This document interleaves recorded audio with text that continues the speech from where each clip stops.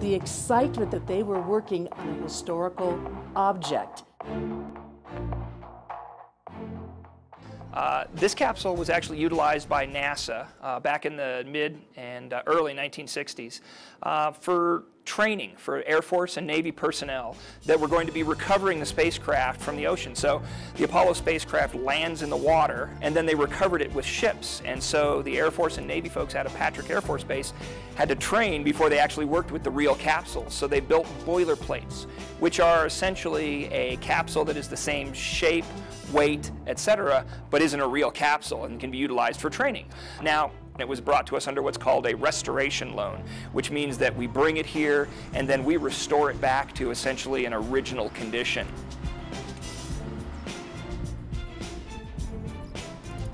We are very lucky that we have Mesa Verde here in Alamogordo, and they very kindly donated men and machinery and time to move a 9,000-pound capsule using a huge crane, putting it onto the flatbed, and then strapping it in place. We then formed a convoy, and we went down to Holloman Air Force Base with cars doing the same thing as it probably did when it was moving up from Florida. People were stopping, taking pictures. We could see people racing ahead of us. But we finally did get it over to the base. It was put in front of the metal shop. They were not able to get it inside. So they had to put it up on sandbags that had been set up and mats, and they laid it on its side. And by laying it on its side, they were able to see the entire bottom that had to be more or less treated with the rust inhibitor. We've always had a lot of collaboration with Holloman, but we've always wanted to work with them on some of our restoration jobs, and this was our first real opportunity because they had a need for training for some of the guys in the metal shops and in the paint shops and places like that, and we had an object that needed to be restored, and those skills were necessary to restore it. So this was really a natural fit, so that's why we ended up turning the capsule over to the folks out there to get restored. The favorite part for me was also, there's kind of challenging, which was getting the guys to understand the importance of their roles in fixing it, in restoring that part of history, motivating them and challenging them to push their own limits to getting the job done within our time frame, but then also getting it done right. And seeing how each one of them had their own strengths and weaknesses and how they learned not only from each other, but what they were truly capable of doing. And then looking back and then seeing they're looking at it like, I did that. I was on swings at the time, and we were putting in, 8 or 9 hours a night on it, just because we were on a pretty tough deadline and it needed to be done. So it was pretty high priority. So if we weren't doing line jobs, stuff in the shop for aircraft, we were on it pretty steadily. The NASA space pod came on down. It was really in shambles, and it was kind of messed up. Apparently it was on the sand there for a while. Found a lot of garbage into it.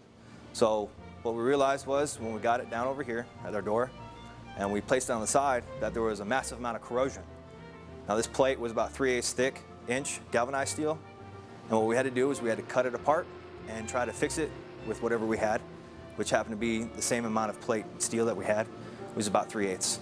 So we cut squares all around the section to get rid of the corrosion, and then we added the plates into it.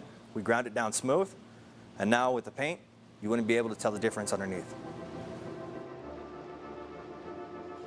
We are going to get a very well restored boilerplate. And what has been exciting at the paint shop is that one coat of white paint. It was very thick white paint. They stripped it off. I had just gotten a call the day before from Tech Sergeant Fuentes, who's in charge of the paint shop, asking me, what size is the lettering going to be and what type of stencil are we going to have to make? And the very next day, they had stripped down to it, and there it was in perfect condition, the old NASA logo. I said, well, there it is. You don't have to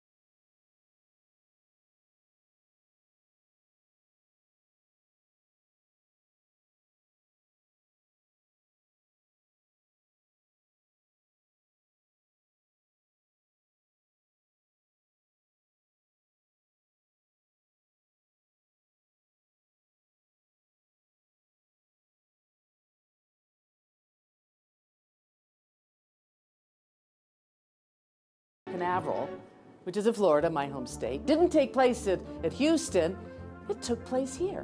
White Sands Missile Range with a little JaoTorey rocket and an Apollo boilerplate on top of it. And guess what? You come to the New Mexico Museum of Space History. Guess what you're going to see? You're going to see a little JaoTorey rocket with a boilerplate on top of it. And hopefully you come into our memorial garden and there will be the restored boilerplate looking as it did when it was used for the tests. And we are going to have a special plaque that's going to have the names of all the airmen who worked on that restoration project, something that we are very proud to have.